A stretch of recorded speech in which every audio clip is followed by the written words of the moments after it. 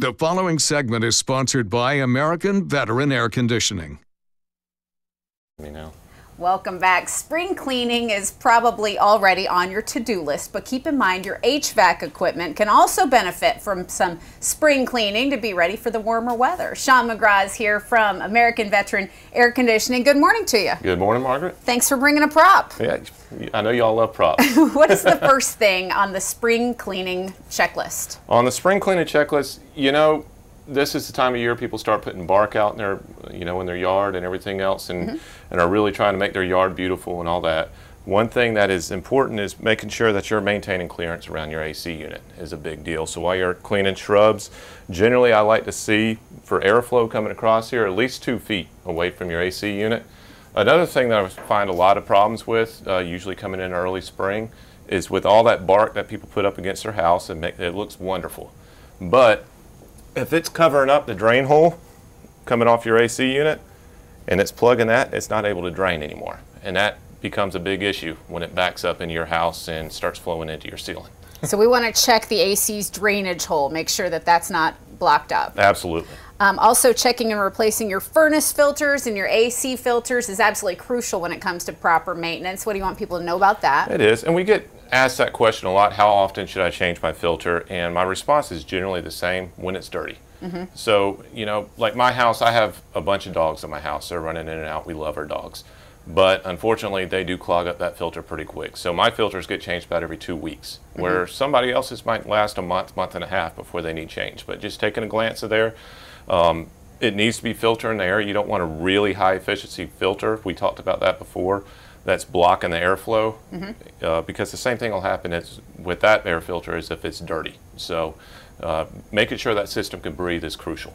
And you led into this, debris and clutter piles up over the winter time sometimes, but you really need to get that mess away from your AC unit, if not for the way it looks, but for the way your AC unit needs to breathe, right? Absolutely. It just, like I said, we come out on maintenances and we'll find trees growing up through the AC. I bet you're looking at that homeowner going, this is, well, that's what you do. Yeah, if you don't know, you don't know. Right. So, but keeping that cleared off around there, it doesn't just make life easier for me, it makes that system operate efficiently. Yeah, make sure your plants and weeds could be encroaching on there. 2 feet is the distance there.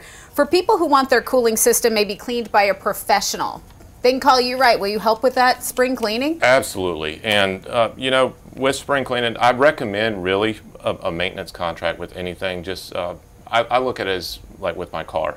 I don't just change the oil when I'm ready to drive to Florida or something like that. If it's always maintained, it's always ready to go. But unfortunately, yes, we do neglect our AC system because we don't see it. We just expect it to work.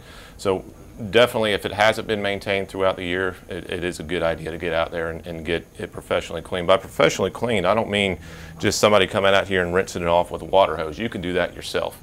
And it's a good idea too. We talked about that before, just after mowing the lawn and stuff like that, just rinsing the coils off and making sure they're clear.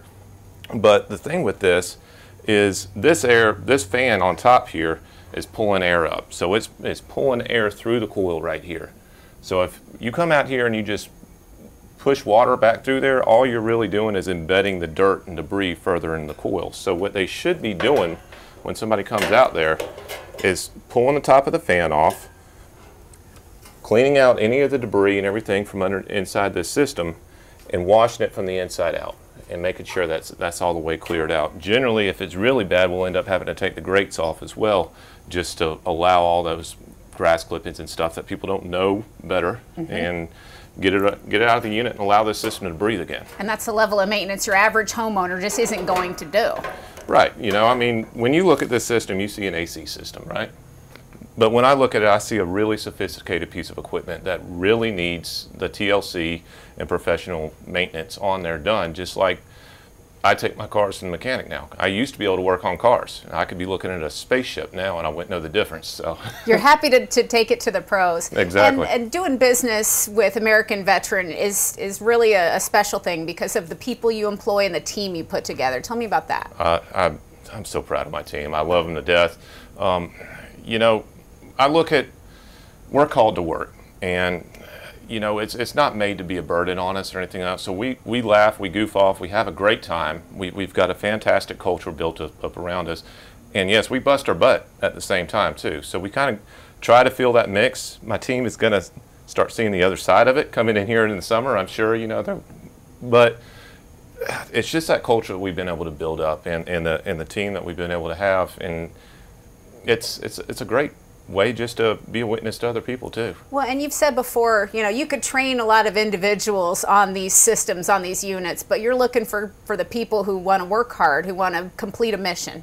Absolutely. And you know, we just hired a new CSR, a new customer service rep, Jordan. He's prior service in the Navy.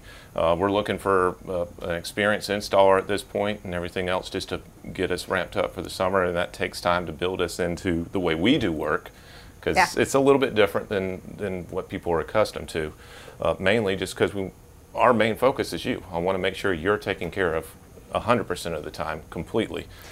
Well, I know your busy season, or a new season coming up, as we're starting to open up the doors and windows. Anything else you want people to know about spring cleaning and getting ready for that? Yep. Well, we talked a little bit on there on, you know, keeping that drain hole clean.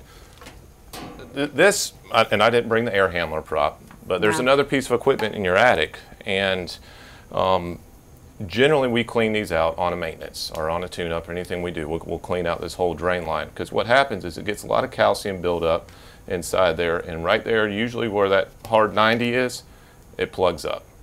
And just a simple cleaning, I mean, it could be as simple as pouring some bleach in there and just allowing that to flow through, but keeping that clear solves a lot of problems, a lot of headache in the future. Excellent. Well, maintenance is everything. You can contact American Veteran by calling the number on your screen, 435-0822, or AmericanVeteranAC.com is the website. Shawn, thanks so much. Thank you, Margaret. We look forward to having you back real soon. We'll send it back to you in the studio.